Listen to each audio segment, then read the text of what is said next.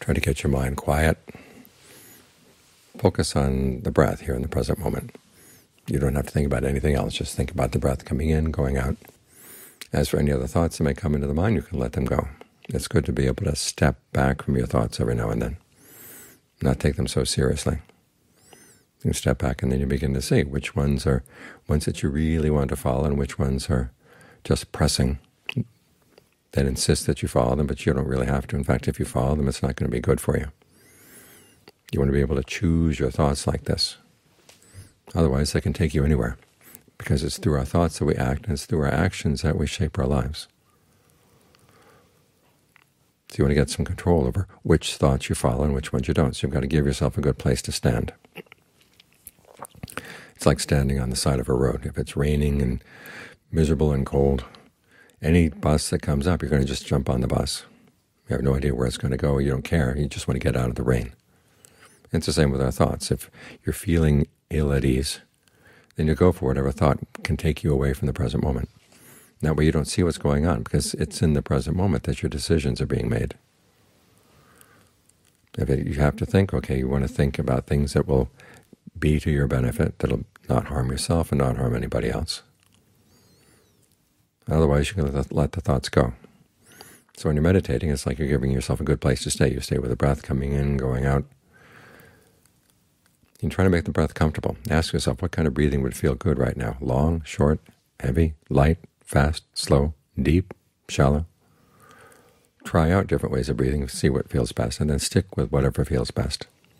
You have that choice. You have that ability to create a sense of well-being here in the present moment. It's like building a shelter for yourself. So when you're staying in the shelter, then when the buses come by, you can look at the signs and see where the buses are going and decide, well, these are the buses that take me where I want to go, and these are buses that take me where I would never want to go in my life at all.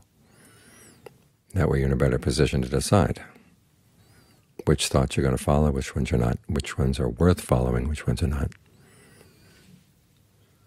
And you find that your life becomes a better life as a result.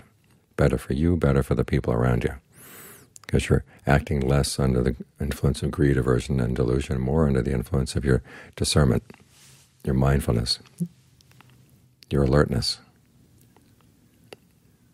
That way you're sure to benefit, and the people around you are not going to be subjected to your greed, aversion, and delusion either.